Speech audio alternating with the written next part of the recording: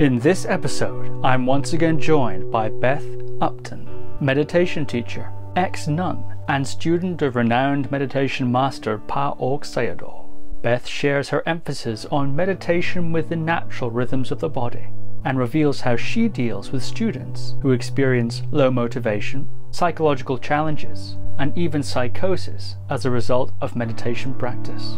Beth also discusses her own relationship difficulties after disrobing as a nun, why she embarked on special communication trainings to address them, and explains why erotic feeling diminishes as one becomes more enlightened. So without further ado, Beth Upton. Beth Upton, welcome back to the podcast. Thank you for having me. I'm so pleased to be talking with you again. Our first episode together was very popular indeed, and much discussed. So was it? Yes, actually. Oh, is that what you say to all of your podcast guests? Are you accusing me of using a stock line on you for Yes. the opening of this sequel, Beth Upton? Yeah. Your wisdom eye is strong. Dharma bullshit detector. Okay. Well, actually, no. It was much discussed and very popular. So that's actually true. In this case. Well, I hear that you were just mentioning to me, in fact, before we began, that you're involved right now in a fundraiser for your intentional community in Spain. Perhaps you could say a little bit about this community and about how's that project going. I think we discussed it a bit, actually, the seed of that idea in the last episode. So perhaps you could bring us up to date with that. Yeah, so the backstory in a nutshell is like 8 years ago when I was still a nun at that time, I loosely founded a community in some caves on the outskirts of Almeria in Spain. And when I arrived there, it was like, I don't want to speak bad about these people, but anyway, like drug addicts and petty criminals who were living there. And then gradually, they started to change, started to meditate, and it became a meditation community. And then some of my friends went, other monastics went, and 8 years later, that community is still going, but we don't own the caves and we can't. We're effectively squatting them. And so now as our community is growing, we need to buy some land and like enter the adult stage of this community, become official. So that's what we're doing at the moment. We're doing a fundraiser. It's a first round fundraiser for this project of buying some land in Granada. And it's got really, I think, really solid core values. So we run the whole community purely by dana. There's no charge for anything, in harmony with the environment. Meditation is the priority. There's an emphasis on deep practice, and then anyone's welcome as long as you keep our rules. And what are the rules? There's not very many, but it's just our veto power, right? Like if you say anyone's welcome, then there has to be a boundary. There's not very many rules. I'm not a disciplinarian. And what's the name of this community? And where can people find out about it and perhaps contribute to your efforts? It's called Sanditthika, and the website is sanditthika.org. And I don't know, maybe you can put a link somewhere, I don't know, but sanditthika.org, and the fundraiser is there on that website. And so far it's going quite well. I feel we put like way more work than we needed to, I think, into a fundraiser. We've never done one before, but yeah, I don't know. I feel really happy to see people contributing to this thing. It's really beautiful. Growing sense of community. Very interesting. I'm curious how it's modeled life there. It's actually one of the things I want to ask you a bit about is different modes of living, you could say, in terms of how one organizes one's life. It's a question I have for you, because of course you spent 10 years as a nun, 5 of which under the tutelage of the great Pa Auk Sayadaw, master of meditation and Buddhist doctrine. And now, of course, you're not a nun anymore. I'm not. Right. So that's quite a change. So it's something I'd like to ask you about, some specifics about that. We did discuss a bit of it last time, but how is the community life there modeled? Is it modeled in a sort of monastic sense? Are people, when they're living there, following kind of monastic loosely monastic approach to living? What about the day-to-day schedule? What about the diet, etc.? How are these sorts of things organized? Yeah, so when I arrived there, I was still a nun, but I was like a nun who'd bust out of Pa Auk. So I I loved my monastic life, and I also wanted to find a way at that time in my monastic life to lead my monastic life in a bit less of an institutional way. As a nun in Asia, we weren't allowed to go for alms in the village, also because Pa Auk Monastery is bigger than Pa Auk Village, I think. So it wasn't feasible for everybody to go for alms. But there as a monastic, I would just go into town and beg my food at the market. And we lived next to a local gypsy community, and they support us a lot. And then in my meditation practice, I like as little structure as possible. I like to be able to just meditate my natural rhythm, take a nap when I want. It's keeping the rules around, when we should eat and when we shouldn't eat. But apart from that, just very, very free and putting in as little structure as possible. And the first, I think, 15 months or something like that I was there, it was just me, the nun, and then these like aging hippies and drug takers. And that's really when I started to teach, was when I was there. Before that, I hadn't really done any teaching. And I saw, oh, wait, like this works. I don't need all of this Burmese hierarchy in order for the Dharma to be effective. So when the community there started to grow, I approached it. If I'm going to shine it in a flattering light, I could say a little like how the Buddha approached the monastic community when he was setting it up, in that I made the rules only when necessary. So just like the minimum structure necessary, like we all eat lunch at the same time. We do a group sit 7 a.m. and 7 p.m. And other than that, really, you're very, very free there. And I've seen that. And that freedom's been quite transformative for a lot of people. But as we grow more, we might need to bring in more necessary structure. It might be like that, but I'm not a lover of rules for their own sake. That's very intriguing. I wonder if you could say something a bit about this idea of meditating with one's natural rhythm. Of course, well, perhaps you could say something about that. I think this meditating according to certain regime, especially I think in Europe and America, perhaps when one thinks of meditation retreats and thinks of the meditation schedule. You get up at a certain time and you're in the meditation hall, whatever the case may be. And then there are sort of segments of meditation throughout the day, probably a sermon at some point also, maybe with some Q&A, and then of course meal times and so on. So it's pretty structured, I think. Most group retreats, as you pointed out, groups tend to demand that,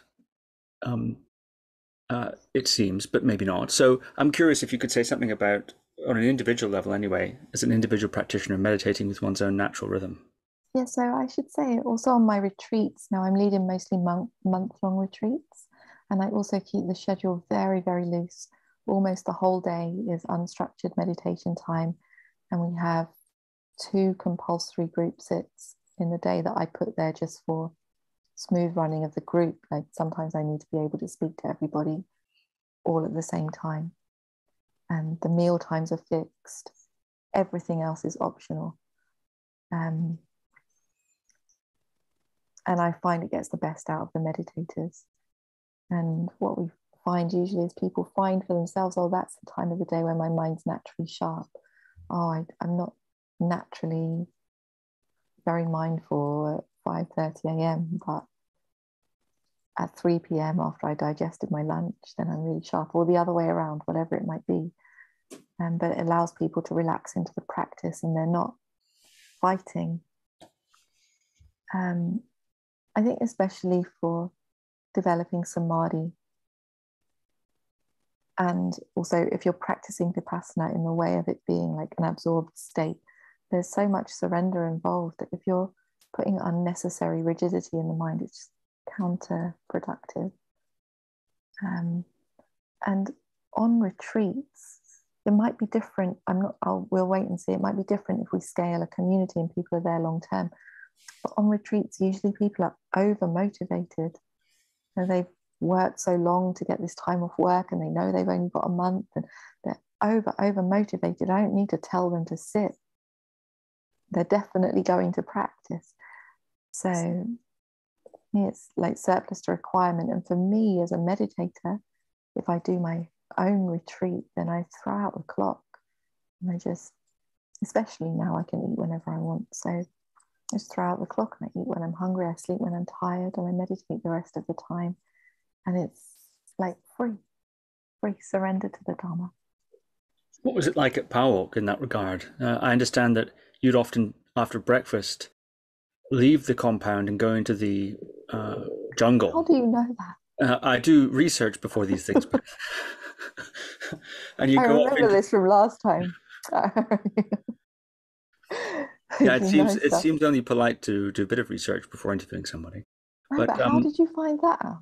Do you like call up my friends or something? No, of course you've spoken about it publicly. That's the only way I could know about that. But you go off into the jungle for the whole day, meditate in an extended way and undisturbed. So I guess there was that possibility even at Pa Auk. But what was the sort of regime there? Was it quite structured, or? Yeah, it was definitely more structured. So I think there was 5. I can't really remember the daily schedule at Pa Auk because I didn't keep it. But there was a daily schedule of structured sittings. But the community there is really big. It's like more than 1,000 people. So if there's 1 or 2 who are doing their own thing, they usually don't mind too much. And so I did that.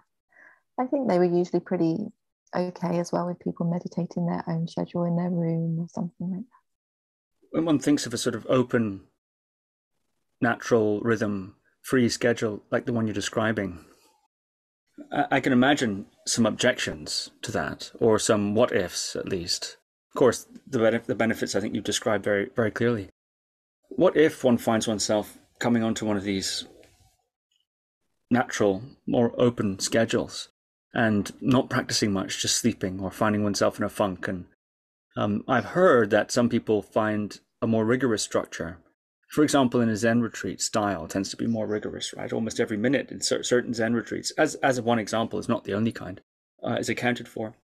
It's a different training method, I guess. What would you say to that if people are falling into a kind of deflation, or the body clock's going out of whack and there's, et cetera, and not much practice getting done? Is that something you've seen happen, or that might happen? Yeah, I'd say it happens for most of the people actually in the first 2-3 days of retreat, and it's good. People arrive really tired, and it's not that tiredness isn't there to be power on through. It's there to tell you to rest. And this simile, like when we start meditating, it's like cleaning out a dirty cloth, and at first you just see all the dirt coming out. And oftentimes people arrive to retreat exhausted, full of unprocessed emotion, just needing to wind down. And if you don't force them, if you allow them to rest and sleep for a couple of days, once they've slept, they meditate much better because their minds all released all of this junk. Their bodies are naturally full of natural energy. And yeah, so it does happen, but I see it as good that they go through that process. And it can become destructive if they are chronically unmotivated to meditate. It doesn't happen often because, like I said, they chose to come to a meditation retreat. So then that's my job as a teacher. If I see them really just like stuck in a hole, and on the retreats I teach everybody one-on-one, so usually I pick up on those things. But going through a few days of lethargy and needing to rest is normal. I definitely do that on my personal retreats. I usually sleep heavily for the first couple of days. That's interesting. And how do you typically, I expect it's somewhat individual, but how do you typically engage with somebody like that who's in a funk, maybe lacking motivation, or at least has lost touch with the motivation that brought them there? How would you talk to somebody or work with somebody who's in that position? Yeah, it is really individual.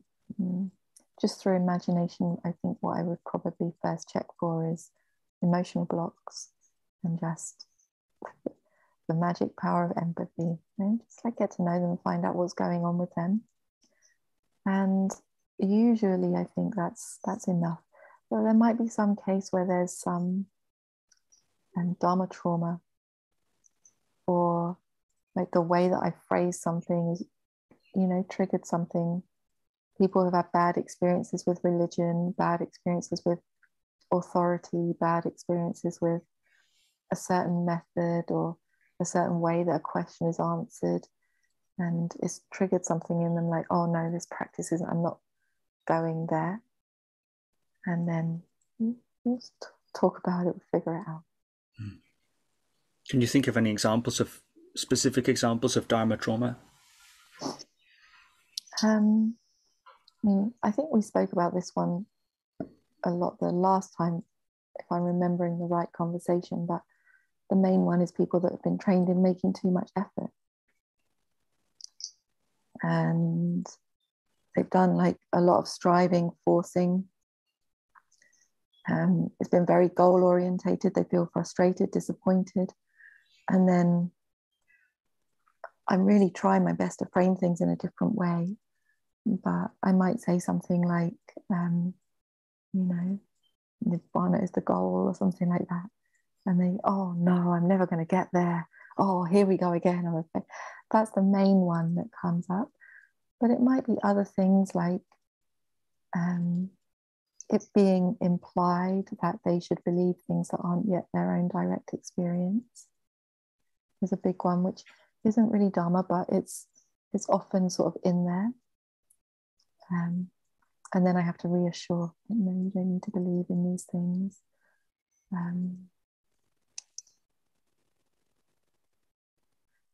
Sometimes if people misunderstand the way that karma is being explained, they can hear it through a lens of conceit, which can make them feel worse, like being blamed for their own suffering or something like that. There are a few little things that come up. None of it is insurmountable. Very interesting indeed. And I suppose I might ask another question that springs naturally from this. I wasn't necessarily planning to ask you these questions, but it's very interesting. When you're on these longer retreats, sometimes it's said, it can happen in any retreat, I think, but certainly a longer retreat, that sometimes somebody might go through tough time, psychological, material. Usually, yeah. Right, might come up and so on. And you're probably aware, maybe you're not, that there are movements, I suppose, of report and care for those who've had these sorts of experiences. I'm thinking of, say, Cheetah House, Willoughby, Britain. She's an academic who's been talking about, if you want, the dangers of meditation in the sense that we're discussing now. Are you able to spot that sort of thing coming? If you're meeting with people one-on-one, can you see it coming, or how do you deal with it when it's arising? Do you have people just desperate to leave all of a sudden when they meet this sort of material, or acting out in strange ways? Have you ever had any psychosis, for example, or other mental fractures with consensus reality, for example? I'm curious about that. So I think it's normal that people go through a difficult time when we're purifying our minds. It's not a bad thing. It's not a necessary part of the process, but it's a very common part of the process for most people, because we're turning up our awareness on reality. So anything in our own reality or the external reality that we haven't yet accepted is at some point is going to hit our awareness, and we've got some work to do. So it's normal that people struggle on a long retreat, and that's why I'm there to guide them through it, to like be by their side as I guide them through it, and reassure them and show them their strength and be there by their side. As for so how I deal with it, I love them. I love them and I teach them. And as for psychosis, so I've had a couple of instances of psychosis on retreat, people with pre-existing psychosis who we allowed to do the retreat. And it was really positive, actually. In both the cases that I'm thinking of, it was a really beautiful experience. And one of those practitioners practiced very, very deeply in 10 days. And at the end of the retreat, she explained to me that because of the deep meditation, she could see the mental habit in herself, how she was subtly clinging to to that process of going into psychosis, how she was feeding it, and like the ego states underneath it. And the other one wasn't quite so deep, but still a really positive experience. So yeah, no big problems there, but I think, I don't mean this to like toot my own horn, but it depends on the skill of the teacher. I spent my whole adult life absorbed in the world of meditators and advanced practice, and seen these kinds of things many, many hundreds of times. I think like if you just maybe like done a few retreats or something, then you might feel a little bit, I don't know, on shaky ground. With sometimes the emotional releases that come up are really like strong and, you know, powerful, painful states and huge fear and stuff like that. But ultimately it's just fear. Could you imagine a way in which a less skillful teacher might put a foot wrong there? In the event of a strong emotional state coming up, for instance, or psychosis or something like that. I mean, having seen those things, I presume at Pa Auk you saw that sort of thing, is where you saw that a lot, and you have it sounds like a sort of confidence that's come from having seen those things occur and be presumably resolved or worked with in that context, and that you're carrying into your teaching. Yeah, right. Also, so, because at Pa Auk, so again, it was a huge community, so much diversity and people from all around the world. And we only ever learned in group interview. So whenever we went to learn, we were seeing the practice of everybody else also being held by the teacher. A very, very rich learning environment for learning how to teach as well, which was not my intention at the time, but now I'm really grateful for it. And I think just if the teacher isn't maintaining their own wholesome state, if the teacher loses their balance and they go into their own fear response or their own ego response or their own whatever it might be, savior response, or they are afraid, or they start worrying about getting sued or something, then the student's going to feel it like, oh, there's a problem, I'm a problem. But they're not a problem, they're just experiencing reality, and that's what the Dharma is about. Yeah. Does that answer the question? Yes, it does. Yeah, that's very interesting. The acting in anticipation of future litigation, covering of one's zafu, maybe we could say. Yeah. That's certainly a thing. What do you think of that? Is I that never thought about it at all. I never thought about it until I went to America this year, and then it's sort of all like creeping in through the sides, this like litigious culture, and I think, why have they written like a whole long document on, I don't know, how to be inclusive or something? Oh, that's why. Why do they have a policy about this? And oh, that's why. I never framed things like that, coming from Myanmar and then starting a community that we're squatting caves in Spain with no health and safety. Yeah, I think it's not so much the culture that I grew up in where we all sue each other. What about you? It doesn't happen in England so much, does it, that people sue each other? Perhaps not as much, but the principle, I think, it doesn't necessarily have to be suing, I think.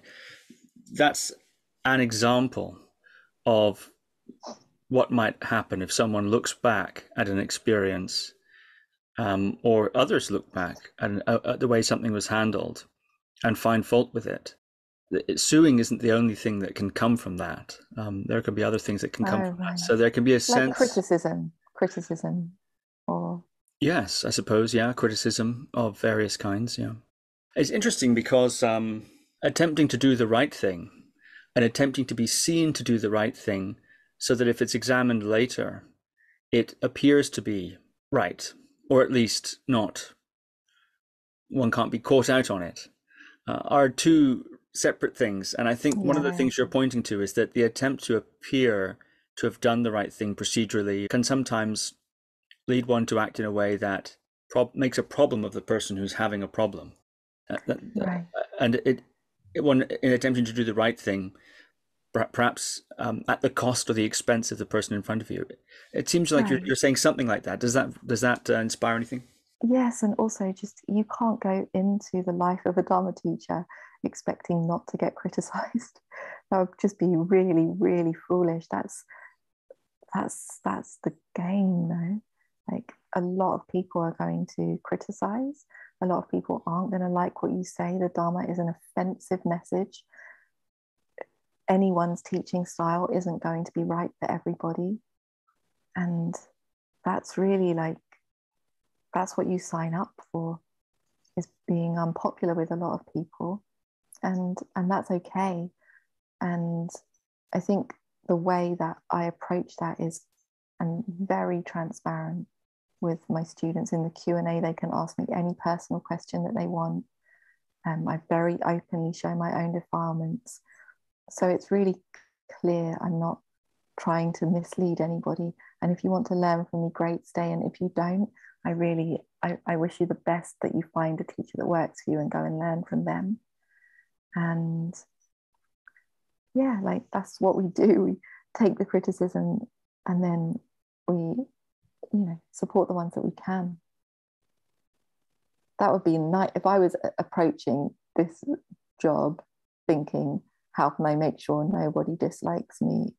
I'm not sure I would be able to sleep at night, because we have to give that unpleasing beneficial truth so often. We have to give the truth that people don't want to hear so often. I wonder if there's a balance point. Of course, we're talking about now, you're talking about an attempt to avoid criticism or litigation affecting negatively. I think litigation is different. Like I would do the necessary things to avoid undue litigation. Yeah. Like if I was living in a culture where I thought I'm going to get sued for anything, I'd also write some kind of a policy to cover my back, because it's a nightmare. It's a drain on time and resources to get sued, but it's a different thing, the general attitude towards being liked, if you like. But I interrupted your question. Well, no, that's interesting. I think you may have anticipated it. One of the ways, I suppose, that things can go wrong, it seems you're saying, is to be excessively concerned with being liked or being right or seen to be right. You admit that you'll honor the threat of litigation in advance, but nonetheless appearing to, wanting to appear to be right, wanting to be seen to be right, and so on. Another extreme that seems to have occurred sometimes is the guru or the teacher who is so unconcerned with societal feedback or community feedback that they act, if you want, in ways that cause scandals at the very least. Let me not put a moral judgment on it, but at the very least, the scandal, I think, is an objective fact. So due to their, if you want, willingness not to be liked, or freedom from the need, freedom from the restraining force of the superego, maybe.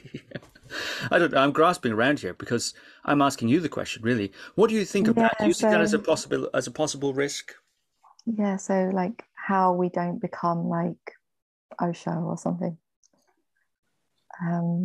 Yeah, so I think maybe the two main ingredients, one I already said, is transparency. So a lot of scandal comes when the defilements are hidden and it's like something else is behind the curtain. So like I said, I didn't start teaching until I arrived at the caves. And the reason was the only model I'd seen for teaching was my teachers, who were in this patriarchal model of showing up to the teaching room as the teacher, presenting an image of something like perfection. And I had very good teachers, so there wasn't anything particularly ugly behind, but we also didn't really see the whole person. And I had a feeling like that's a really lonely life for me, and I don't want to do that. And also it's subtly dishonest, and I'd rather be fully human with my students. And I hadn't found the way to do that until I arrived at the caves. And then I was like free, and I was squatting in my cave, and I was begging my food, and I was friends with the people in the other caves, and they knew me, they saw me every day, and they wanted to learn from me. And I taught them as a friend, and we'd have a cup of tea and we'd speak about our lives, and I saw it worked. And that's when I really relaxed into teaching. So I think transparency is a huge piece. And then the other one, of course, which should go without saying, is a genuine inclination towards Dharma. It's a genuine wish to deepen the understanding of the Dharma to the person in front of you. If that's not there, and you're actually wishing to, I don't know, get them to give you lots of money or get them to sleep with you or something, then there's going to be a scandal. But yeah, I don't know.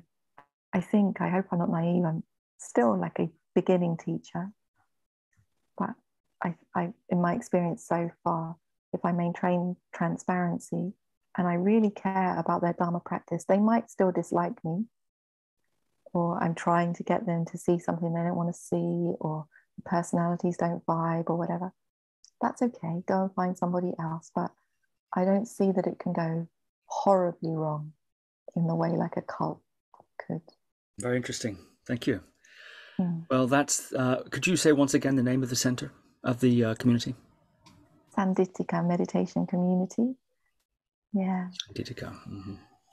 The other thing actually I didn't say about that community I'm really excited about is that we make it in harmony with the nature. So we're building everything in like permaculture principles and like doing eco building. And this is one like new aspect of Dharma that interests me, is like how I learned a lot about sort of Dharma in relationships since I disrobed and did like a lot of conscious relating practice. And this, I feel, is like my next growing edge, how we bring the Dharma into the relationship with the surroundings, because something feels to me intuitively off when you're meditating deeply and you're in like a very luxurious, like energy consuming thing. It feels a bit jarring or something, like we know it's not quite right.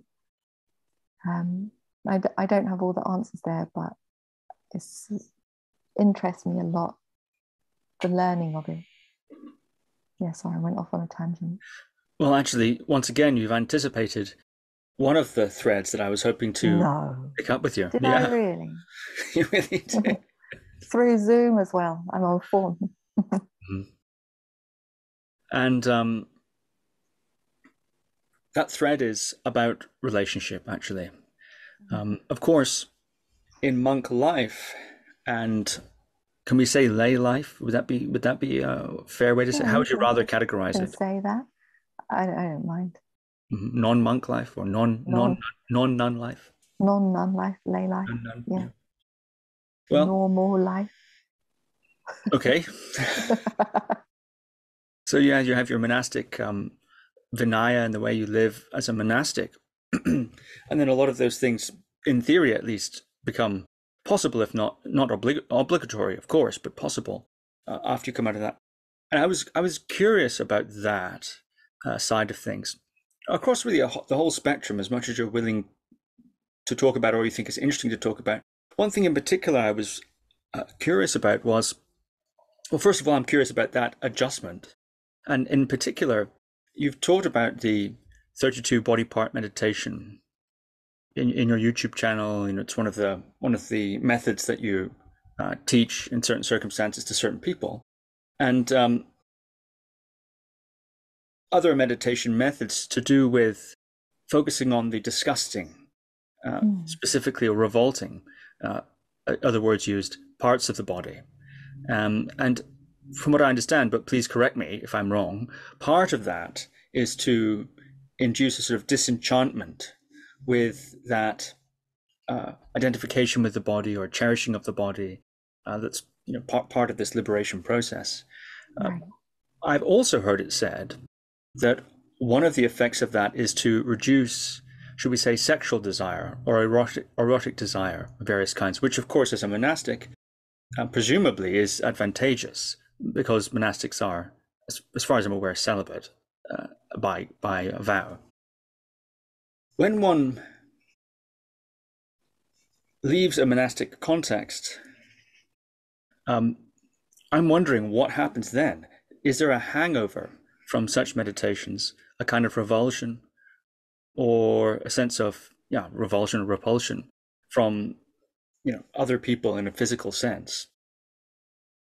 Or seeing as so much, it seems, of erotic connection and relational connection in that domain is based on self-cherishing, objectification, projection, etc., craving, maybe. That's often a propelling force in these. What's relationship like when that's not there? I'm curious about that, but of course it's rather personal. So that's all right. You can ask me about Dharma in my sex life. It's fine. So sometimes I give this simile, like, imagine you only ever ate in McDonald's, and so for you just thought that was like good food. And you might, I don't know, prefer the chicken nuggets over the Big Mac or something, but basically your whole world is McDonald's.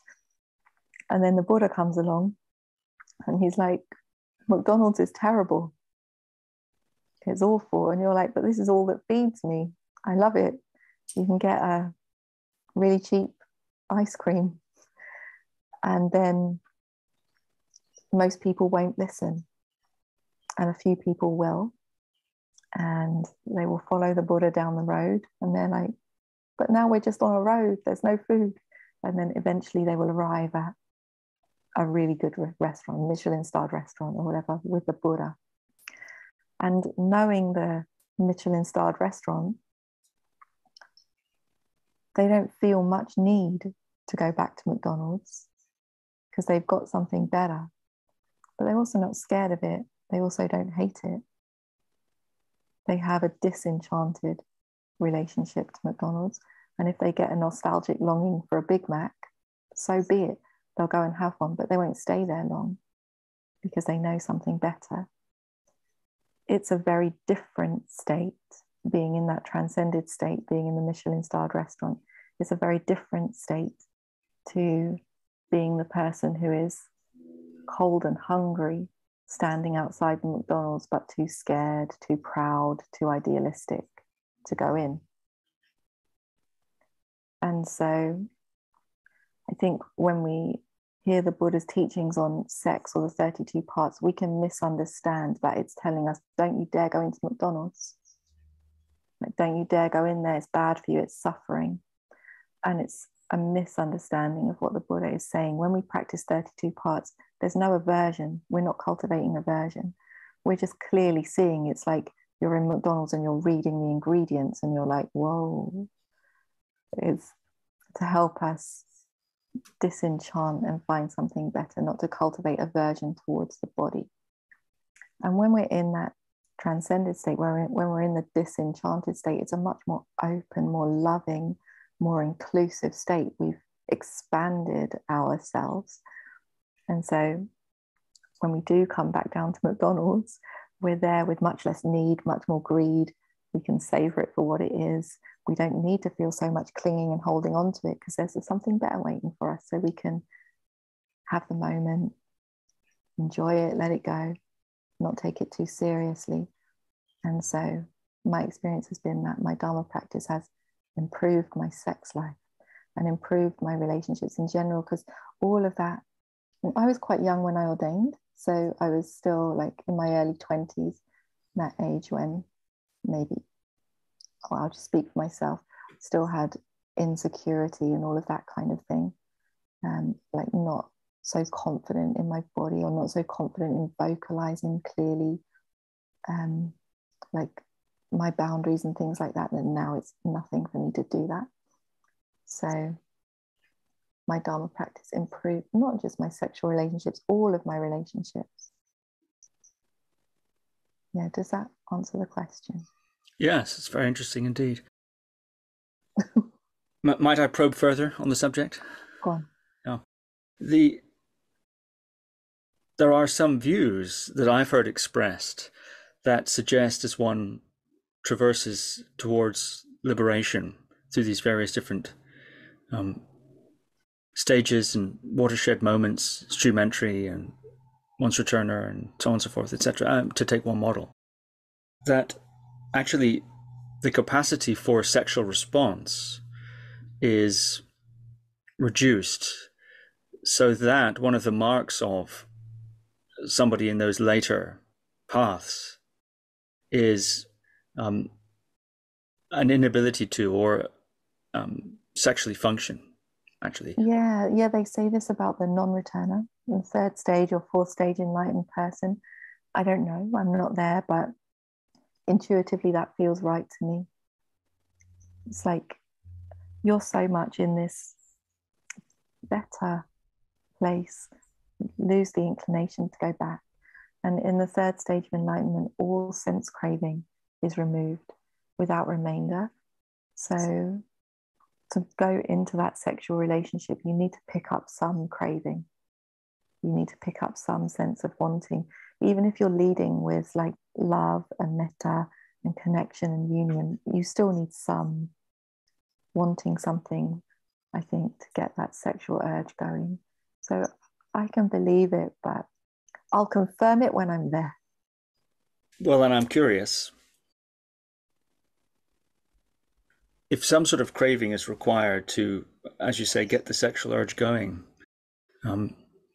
presumably being in a relationship with a person who's heading in that direction would be, and maybe all relationships go this way anyway, with enough time, would be a kind of, if their practice is going well, a reduction of one of the key elements of the relationship. As the craving is decreased, if the practice is going well, I imagine that would be something that would happen. Presumably that would be a sort of ticking time bomb for physical intimacy between partners if they're following this path. And then eventually, I suppose, celibacy would become an inevitability. So what you've got to remember is we're moving into a better state. So it's not like a ticking time bomb. You're both going to be happier. And it's why, like, when you're in that more connected, more loving, more blissful way of relating together, you think, should we go and get a Big Mac? No, but you don't feel like you've lost out. You're in a transcended state. It's not a repressive state. It's not an aversive state towards sex. And yeah, I don't know. All I can say is I've found that the Dharma's really improved my relationship a lot. It's improved my relationship with myself also, which obviously like brings more skill in relation to others, but just my capacity to connect and be open and to not bring so much self and so much craving and clinging into the way that I relate to others. What do you think of practices in, say, Tantric Buddhism to do with using the desire of sex, or using the sexual union anyway, as a sort of vehicle for meditation, as a meditation in itself, actually? I'm sure you're aware of those sorts of practices. What do you think of that sort of thing one might find, say, in Tantric Buddhism, completion stage practices of the Vajrayana, for example?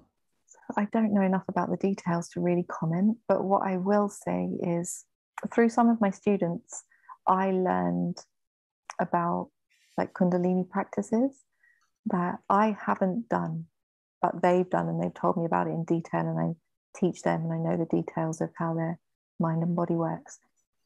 And so what I learned through them is that I think of it as like two ways up a mountain.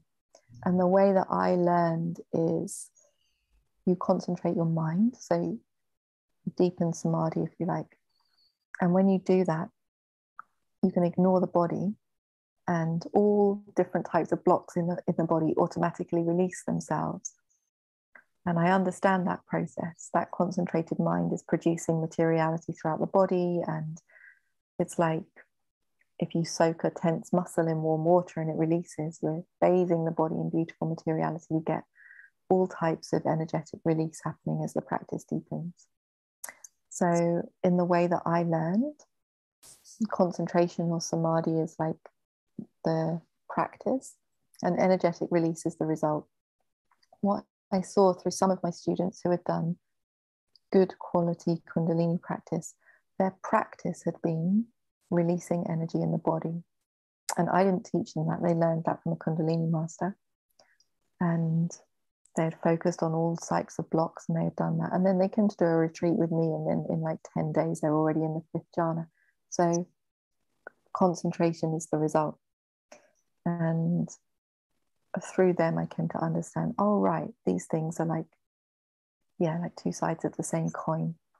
So I haven't done those tantric practices in detail. And I also haven't met anyone who teaches them well and has explained to me the detail. I know just through culture, through general culture and hearsay. But I imagine it's something similar, that if it's a really well-attuned sexual relationship, you get so much feedback on where you're blocked. You see yourself so clearly through the lens of that sexual relationship. You can clear out a lot of stuff. It's one of the benefits of relationship in general, and of sexual relationships, like a heightened version of that. And then maybe if it's done with skill, it can be, like an unblocker. The mind concentrates more easily, but that's my best guess anyway. You should ask a Tantra master. Very interesting, thank you. I'm curious what your involvement with, did you say conscious relating, authentic relating was? Yeah, I did loads of different relational practices, or whatever I could get my hands on, for a couple of years, because I noticed that when I came out of monastic life, that side of me was a bit underdeveloped, because I'd been associating with like the same genre of people for 10 years, and all the conversations were very much the same. And I was used to people, we were all able to intuit other people's boundaries and not overstep the mark, and everyone was very kind. So I had some catching up to do. So I probably, more than I could remember right now, relational techniques I learned, and then learned to facilitate. And it was really helpful, like building a new skill set. Those relational techniques, of which there are many, usually aren't taught in a Dharma context, but because I was learning them through the lens of Dharma, when I started to facilitate them, I taught them in a Dharma way. And I often recommend people to do these things, because especially in the daily life, I see that oftentimes I meet people on retreat and I teach them for a month, then they want to continue their practice in the daily life, and there's a whole new skill set to learn of continuing to deepen or maintain the practice in the daily life. And very often the thing which knocks people's practice down again and again is something's happened relationally. And sometimes it's unavoidable catastrophe, or like someone's suddenly died, or their partner's cheated on them, or whatever, something unavoidable. But with some people, you see, oh, this is a chronic relational problem that you have, and it's not going to be solved through sitting alone. You have to learn a new way of communicating, a new way of being honest or asserting yourself or something. And then this pattern in you that's disturbing your meditation will fall away. And it's another reason why I'm putting so much energy into building community, because I see now I've got a few years behind me of leading long retreats. I see the limit to people's Dharma practice, practicing only ever in the context of silent retreat. The whole relational side of the practice, and having themselves mirrored back by others, and learning really like the Brahma Viharas in practice, and so many things that come from community that you can't get on a silent retreat. It feels unsustainable for me to keep on leading silent retreats, and like second best for the practitioners. Could you perhaps give an example or two of the sort of relational issues or patterns that might arise and disturb someone's meditation practice? And perhaps the meditator would think, gosh, I just need to meditate harder or meditate through this or transcend this somehow through my meditation. And you'd actually perhaps advocate, no, you have to deal with this slightly differently. Could you think of one or two examples of that? Yeah, so for example, if people are chronically resentful or angry or passive aggressive or victimy, which is all like a similar flavor, and because they haven't boundaried themselves, they haven't advocated for themselves well enough in relationships, they don't know how. They've learned maybe that it's like spiritually incorrect to say this is what I need or I can't do that. That's one example that comes to mind. What else? When you asked me the question, I had another one, but it's fallen from my mind now. But loads of things come up in relation. And maybe projection. So like if people are feeling consistently disappointed by others or let down, or other people haven't done what they thought they should do, this kind of thing.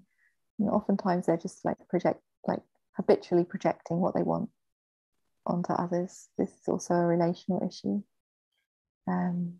Shame is a big one. Things that people carry huge shame around things, and it just eats away at them when they're meditating, the sense of being unlovable. And shame is melted away by loving relation.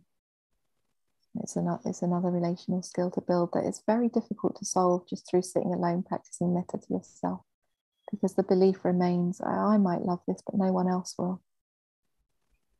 And we create like a sad, lonely meditator. Many, many things. Which modalities did you train to facilitate in? A few. So different types of circling, MBC, different types of like authentic relating games and things like that. There's lots of different options out there. Yeah. Some of which I liked more than others. I think of all of the techniques I like, maybe this is just my personality, I like very stripped back circling techniques. So there's very little structure. And sometimes some people really like a lot of structure in these relational forms. MVC, for example, where there's like literally step by step how you articulate yourself. But for me, I prefer, when I facilitate relational practices, usually I try and hold values of truth and presence. So just saying like what is true and happening right now. It's a way to just really lean into the details of what's going on in us and others, and let the rest unfold naturally. Back to that same theme of not liking to use too much structure. Could you say something more about this word truth in this context? Yeah, so usually in relational practice, we're dealing with conceptual truth, but I do try to lean people into what do you actually know is true and what are you adding.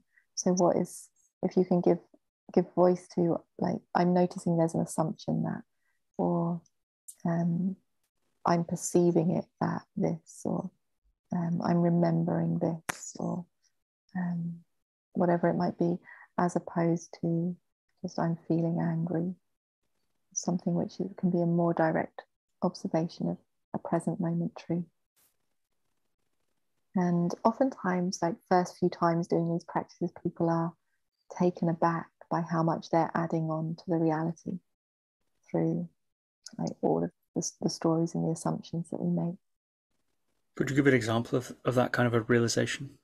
Yeah, sometimes, for example, this is not only this is very common in this world of relational practices, we can make an invitation to give voice to any judgments that we might be holding about each other. And very often what people say is, Oh, it's amazing. There's so many, but now I realize they're just judgments arising and passing away. There's no need to say them anymore. And we all feel safe, bizarrely, all feel safe in this group of knowing that we're all judging each other. But we've given voice to the fact, oh, okay, that's just my judgments arising. We all feel together and united in our judgmental nature. That does, of course, I'm familiar with these modalities, but it does sound, as you describe it, extremely not British. I think I don't know, in London, a lot of this stuff definitely goes on, but yeah, it's not very polite. Yeah, well, this has been so fascinating. You talked a bit there about silent retreat versus community and relationship and so on. And you've talked elsewhere also about practice in life or off retreat. You've made that distinction in the past and released certain teachings about how to develop continual practice in daily life when off retreat.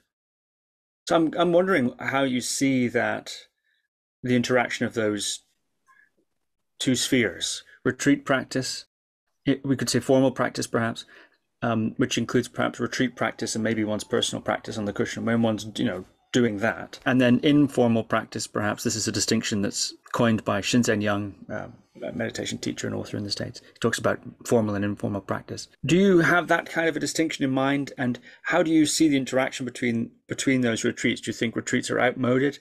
Is there a reason to do them? And what is it? And how do these two spheres interact in your view?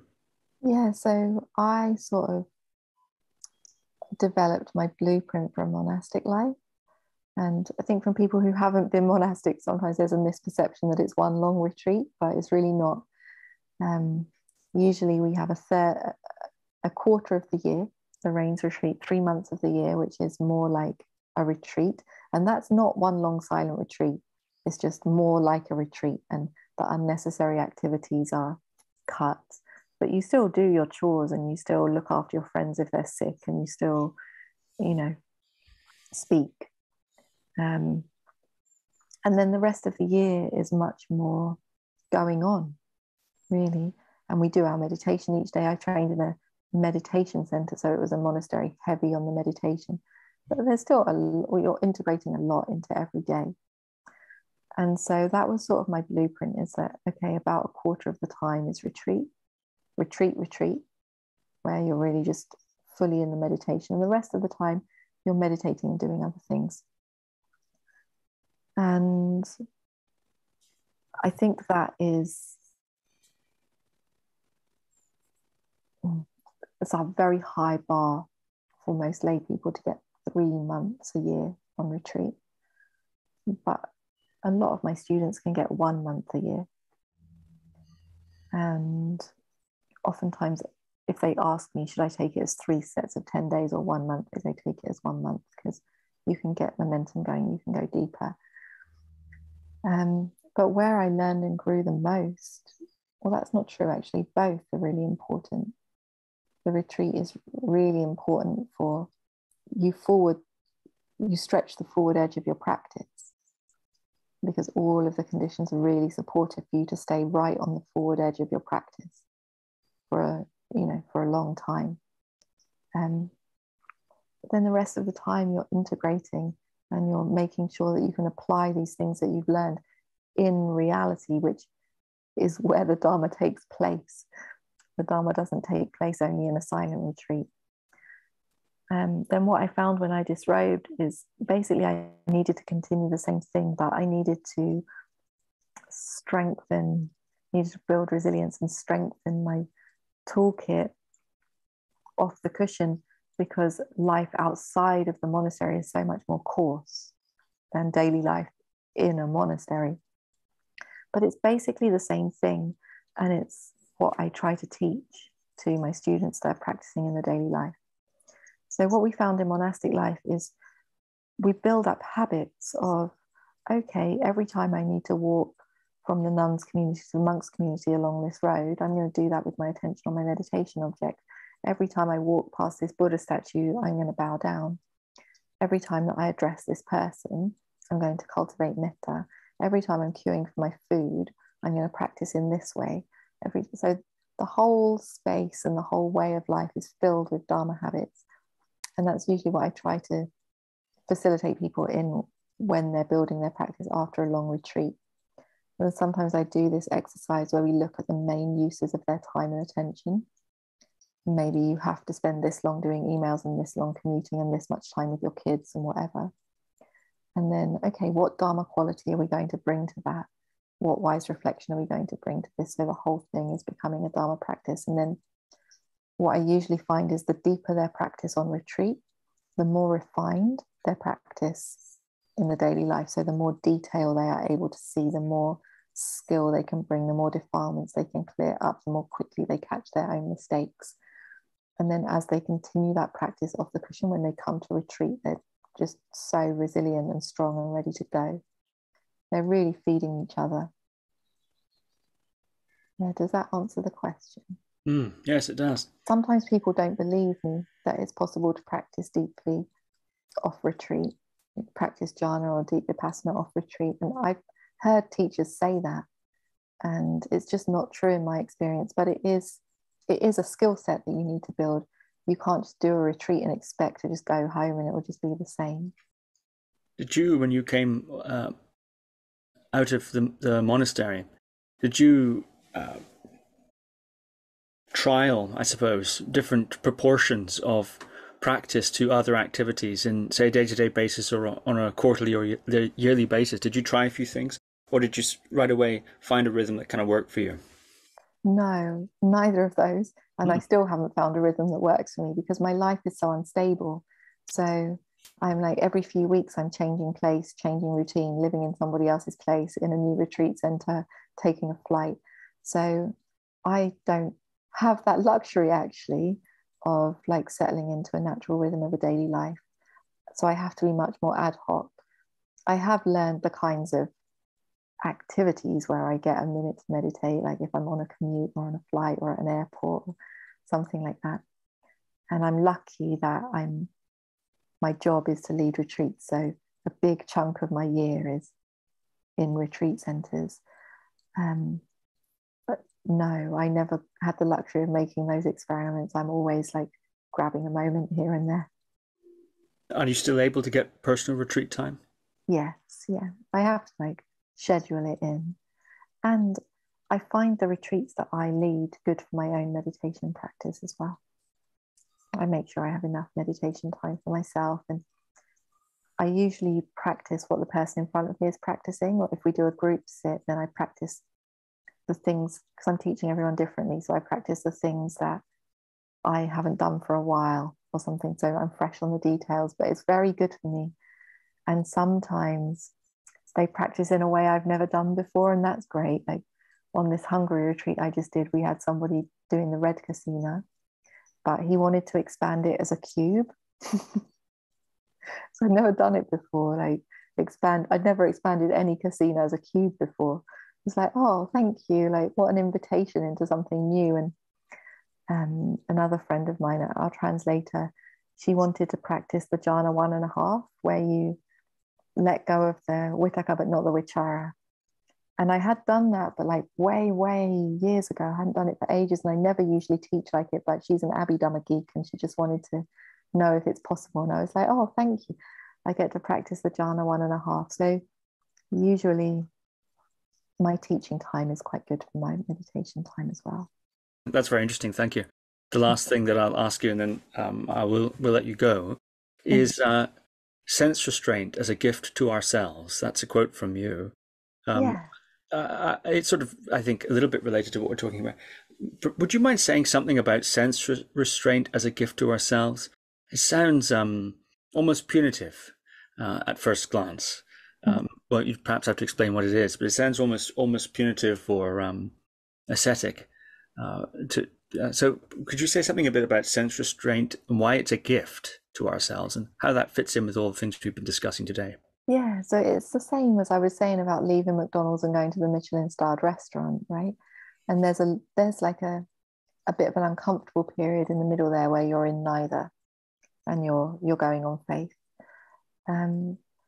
And so it can sound punitive, but what the Buddha was saying is, if you want big happiness, you've got to give up small happiness. If you want the good food, you've got to walk out of McDonald's. And if we can't feel sense restraint as a gift to ourselves, if we don't understand, oh wait, this is me walking towards a higher happiness, then we probably need to do some reflection on the gratification and the danger of those sense pleasures. So just lean really into experiencing them fully. Okay, what is it that's pleasing for me about this, and what is the danger? Where am I limiting myself here? Is this really the best that I want for myself? And when we're really in tune with that, then we can understand, oh wait, not engaging with these things is love for me. I'm going for something better for me. And there's some things needed in that step. Like I said, most people don't follow the Buddha. It's for those with little dust in their eyes. We need enough faith, we need enough wisdom, we need enough wise association. But if those things are there, then yes, we experience sense restraint as elevating ourselves, loving ourselves. Does that answer the question? Yes, and is that because that one can see the effect of, I suppose, unrestrained sensory indulgence when one meditates? One can see it clearly. Yes. Wow, gosh, is that the main lens through which one clarifies the effect of restraint versus indulgence? So it can come about in a few ways, like that disenchantment. One is we've got all the sense pleasures that we want, and we still don't feel satisfied. And some faith or something kicks in. There's got to be something more than this. Or we've heard about the Buddha just by hearing, and we think, maybe that's it. But I know I want something better than this. And this isn't it. And whilst I'm putting all of my time into these sense pleasures, I'm not going to find it. And so we restrain ourselves. That's one way. Another way is through suffering. So we experience some suffering in our life, and we understand it's the flip side of the coin. We're craving all of these pleasures because there's so much unpleasant. And then we understand, wait, this game is not a game that I want to be in anymore. There's got to be something better. If we're really lucky, then the way that we get to transcendence is through, we meet someone that's there and we trust them. We meet a wise association. This is why the Buddha was such a great teacher. This is what happened for me when I met my teachers. We meet someone that's embodying that something better. And we think, wow, that looks better. I'll put down this, I'll go over there. Through inspiration. When we've taken a few steps ourselves along that journey, and we've experienced something approaching access concentration, maybe where there's not so much hindrances in the mind, then by comparison we know, okay, we might forget, but we know there's something better than these sense pleasures. Very interesting. Well, Beth Upton, this has been very fascinating indeed. Thank you very much. Thank you. What a pleasure to have another interview with you. Thank you for listening to another Guru Viking podcast. For more interviews like these, as well as articles, videos, and guided meditations, visit www.guruviking.com.